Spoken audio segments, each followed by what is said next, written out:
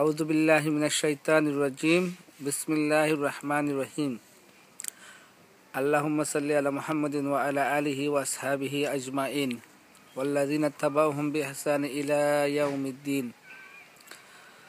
This story was told by Muhammad, peace be upon him, and was heard by Imam Ali, the son of Abu Talib and the father of Hassan and Hussein radiallahu anhum ajma'in, and is recorded in the books of hadith. Is the story of 3 bulls and a lion. In some narrations it said that it was 3 bulls and a wolf.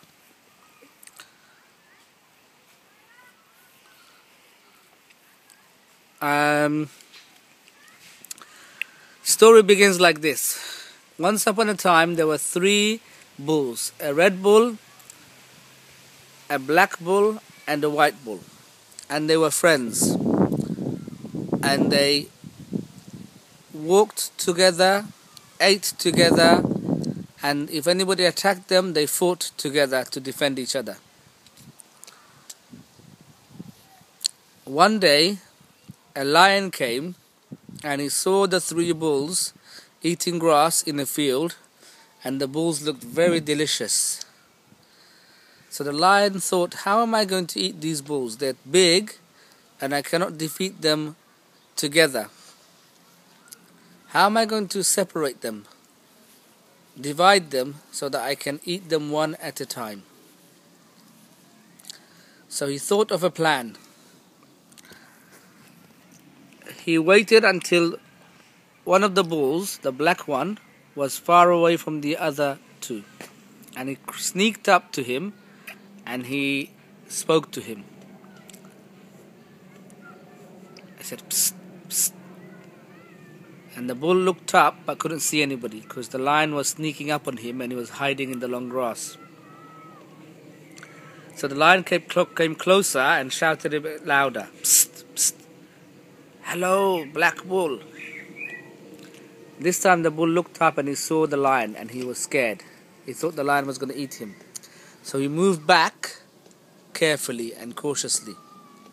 The lion said to him, don't be scared. I want to be your friend. The bull said, how can you be my friend?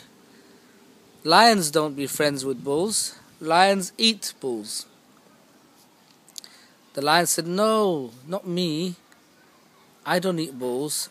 I'm a vegetarian. The bull thought, oh yeah, really? So I said, yeah. And in any case, I'm going to help you. I like you. I want to be your friend. I want to help you so that your life can be better. So the bull spoke to the lion for a bit, and then the lion went away. A few days later he came back.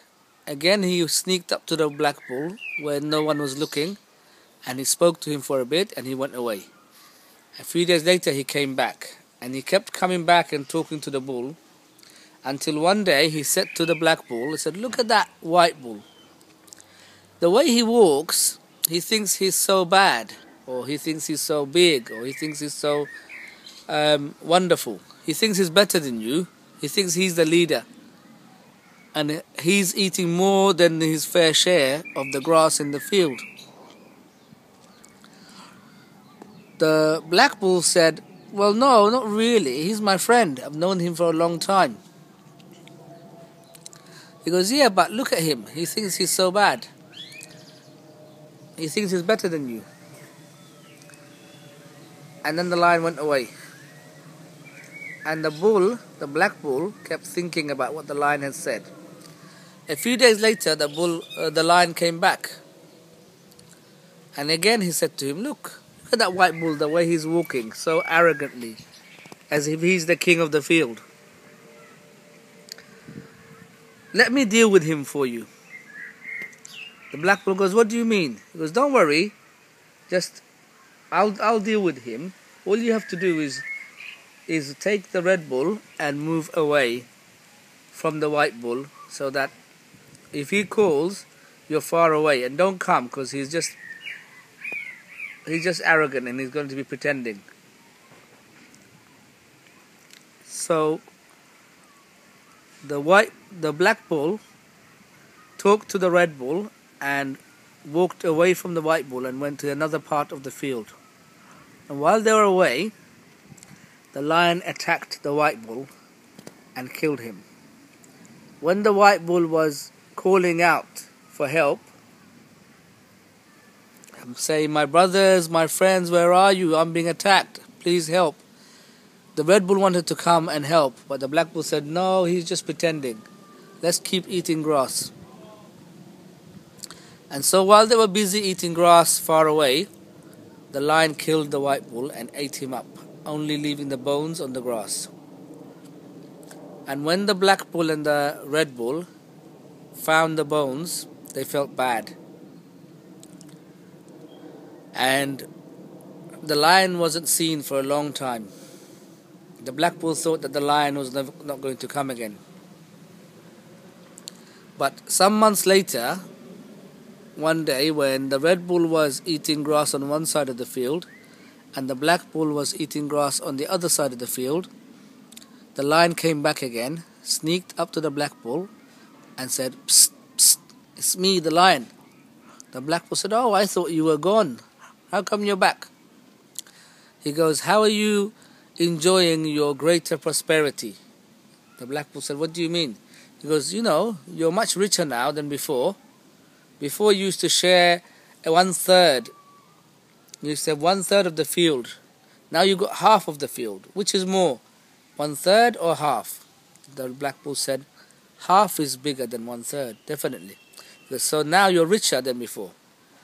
I know you feel a bit bad that the white bull is dead, but look at it this way. Now you have more grass to eat. And you can grow even bigger and stronger." The black bull thought, And then the lion went away. And sometime later, the lion came back. And he said, "How are you?" And the black bull said, "I'm okay." He goes, "But what about the red bull? I think he's eating more than his fair share of the grass. Look, he's taken over more than half of the field. He's taken his half and a little bit of your half." The black bull thought, maybe it's true. He looks like he's eating grass on my half of the field. Then the lion said, "Why don't you let me deal with him for you?" The black bull said, "I don't want him to die." He goes, No, don't worry about that. Just, if he calls you, don't come and help. Just go to the other side of the field and eat grass." The black bull wasn't too happy about that, but he didn't also say no to the lion. So the lion went away. Another day he came when the black bull was far away from the red bull, and he attacked the red bull. The red bull called out to the black bull, said, "My brother, my friend, quick, come and help me. A lion is trying to eat me." But the black bull, he looked up, he saw the lion attacking the red bull, but he didn't come. He kept eating grass, and he stayed on his half of the field.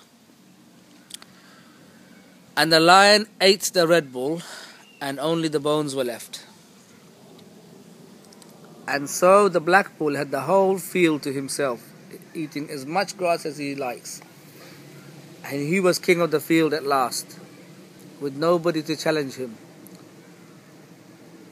And some days later, the lion stopped coming, and he felt lonely. Yes, he was king of the field, and he could eat as much grass as he likes, but he couldn't eat all the grass in the field. It just wouldn't fit in his belly. And he missed the white bull and the red bull. And the lion didn't come, so he had no friends. He was all alone. He felt sad. And then one day, the lion came up to him. And this time, for the first time, he didn't sneak up. He came walking proudly in front of the black bull and walked right in front of him and said, "You look tasty." The black bull said, What do you mean? You're vegetarian and you're supposed to be my friend. He goes, now, I was just pretending. Don't you know that lions can't be friends with bulls because lions eat bulls? And then the black bull said, you can't kill me because I'm already dead. What do you mean, said the lion. He said, you killed me the day when you killed the white bull, and he called out to me and I did not come. I died that day. I'm already dead. And that's the end of the story of the 3 bulls and the lion, narrated by Imam Ali, who heard it from the Prophet Muhammad, peace be upon him, who told this story so that the Muslims can learn from this story. Thank you for listening.